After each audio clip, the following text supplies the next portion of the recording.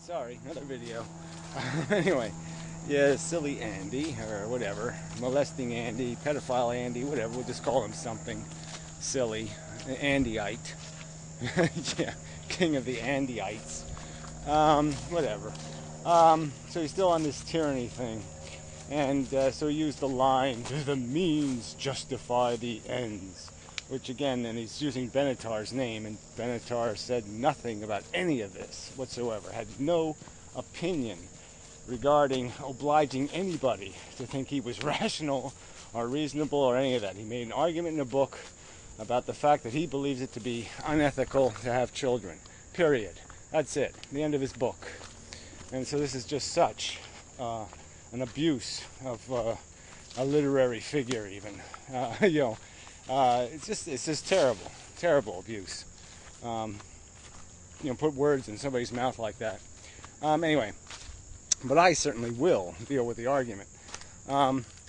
There's no statement here about any kind of horrid means. What are the means? Oh yeah, that's right. You go through the democratic process, gain a majority, and implement social policy.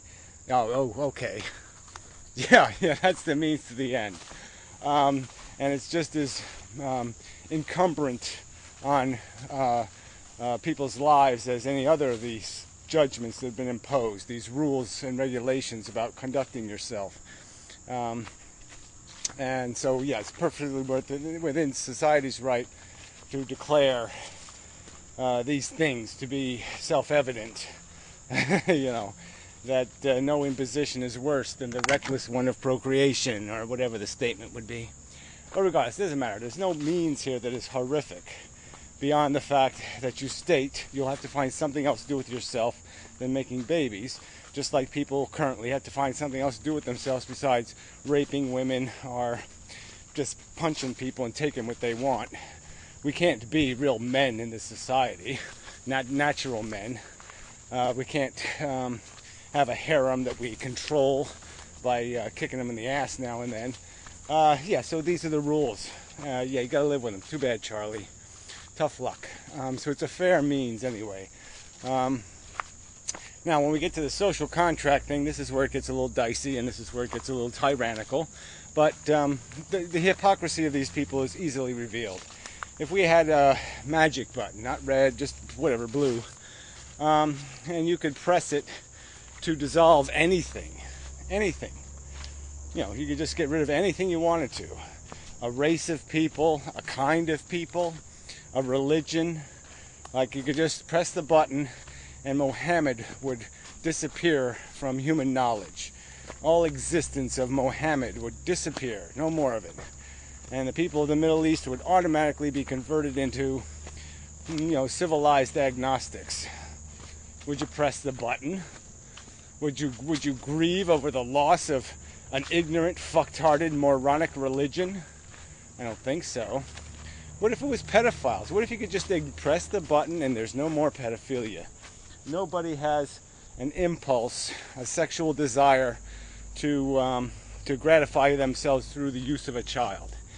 You're going to press the button, or you're going to impose the tyranny of denying the magnificent passions of the pedophile. You will throw the passions of the pedophile in the crapper in exchange for what? Yes, something civilized, something reasonable, something decent.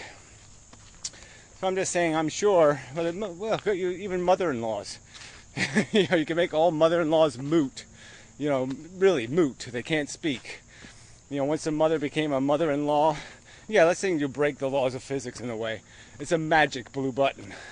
How many people are going to press it and say, shit, yeah, okay, it's worth it. All right, the means will justify the end. Yeah, that's right. The end will be justified through the means. The means will be harmless, and the end will be fantastic. We'll be liberated from Nazis. We'll be liberated from bigots. Just press the button and no more racists. Oh, what a tragedy. My. So the bullshit here is that these people, there's plenty of things they'd press the button for. They'd be tyrants plenty. So they have no right to use that word and point their finger unless they're going to point it right at them goddamn selves, because they do the same goddamn thing once there was no more social contract. And that's what the thought experiment of the red button is about. A circumstance where the social contract is now moot. Okay? There is no social contract. There's just you and the ability to change the world. And do you have certain enough knowledge to do that? Do you know it to be evil enough to press the button? Well, I know a lot of things to be evil enough to press the damn button. And I would press it, and that's just my honest answer. You want to call me a tyrant because I honestly answer a question? Fine, but I say you're a fucking asshole if you do that. I think that's bullshit. So anyway, thought experiment. Remember again, thought experiment, not a real world experiment. But even like I said, if you could make it a real world experiment, it's not going to change much. It's not going to change anything. It's just the nature of it. Yeah, it's a good tree. Smelling the tree. Yeah, it's a good tree. Anyway, where was I?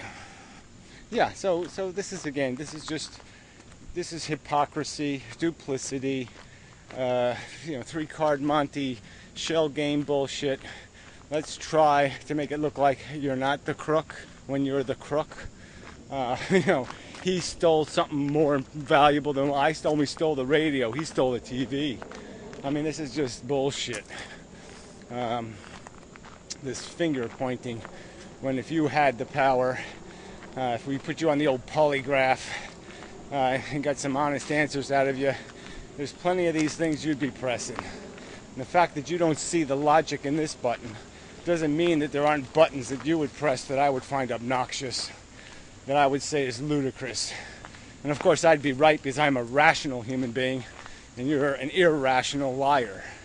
So that is a huge distinction. I make fair, valid arguments. You make criminally slanderous arguments. Should be a crime anyway. Yeah, I mean really is. It's quite disgusting. Just quit using Benatar's name. I mean, it really is just so slimy of you. He wrote a book about one specific argument, the asymmetry. The whole book is about that subject, essentially, and deal with that argument. Man, you people are just disgusting. So what else do I want to say? Yeah, I think I've said it. I mean, I could make more analogies. I could sit there and give you all these things that you would press the button for to get rid of, the means of eliminating it instantaneously and painlessly would certainly be worth the ends of being liberated from the pox on civilization. And there are poxes out there, no doubt about it. And there are circumstances too where I'd press a button just to have resolution. I'd press the button just to have one declared the winner and one declared the loser. I'd play Russian roulette just to get it over with, get the fight over with. If it ever came to that, you have to have some sort of contest because you can't get along with each other. Well, yeah, you just put all the races in the hat and you just pick one.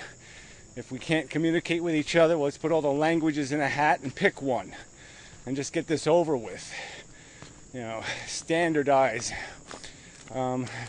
grab for some efficiency, do something to get rid of all this pointless and idiotic conflict and friction. Because, yeah, we're not working for the same thing. I'm working for sentient creatures on planet Earth. Obviously, you fuckers are living for something else. Why would I want to be part of the grease that makes your machine work?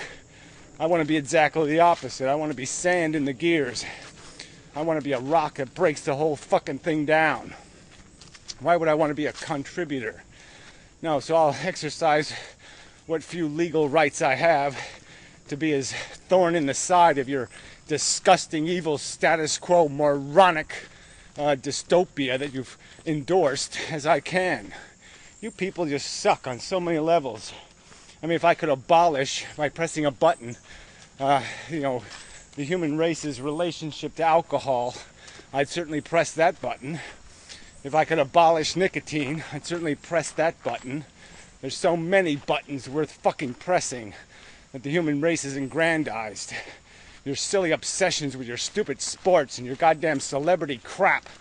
I mean, if you spent a little bit of that money and energy rewarding scientists and celebrating their contribution to your fucking life, we'd have such a better civilization. We would have gotten so much further. But you're just a bunch of jackasses, a bunch of ignorant, stupid, idiotic morons that celebrate shit. You're shit eaters, shit makers.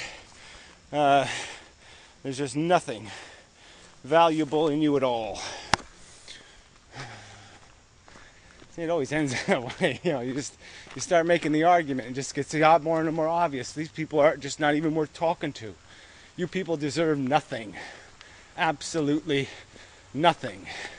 Because you just cheat the argument, you cheat the truth, you cheat fairness, you cheat honor. You have absolutely no character traits of decency. You're indecent, shit-eating, crap-puking monsters. Yeah, I have nothing good to say about you.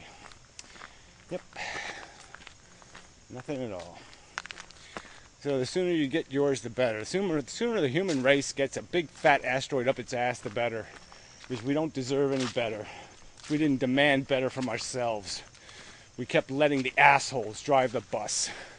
We kept saying, oh, well, we can't impose on the rights of the jackasses to fuck everything up. Yeah, well, yeah, we can. Yeah, we should have. Yeah, we had a responsibility to. You can sense a little bit of that with Einstein. Einstein, you could see how he had a real mixed feeling about this whole science thing and progress. Because you could see that if scientists aren't going to take the reins, if they're not going to take control, they're going to put a bunch of crap on that damn bus that the human race is driving, that these morons and retards are driving. And these stupid scientists are going to pile the bus full of this dystopia-making power, and that's all it's going to do. It's just going to make dystopia with it, because it doesn't have the fucking character and decency and sense and responsibility to do anything right, because they're just a bunch of selfish assholes. I think there's lots of buttons Einstein would have pressed. Lots of buttons. So anyway, fuck you and your cheap shot. Fuck you and your slander of Benatar. Really, you are just such a despicable character. All you Andyites. You fucking liars. Despicable liars. Anyway, till next time. And such. Duplicitous liars. Yeah, it's redundant, but it sounds okay.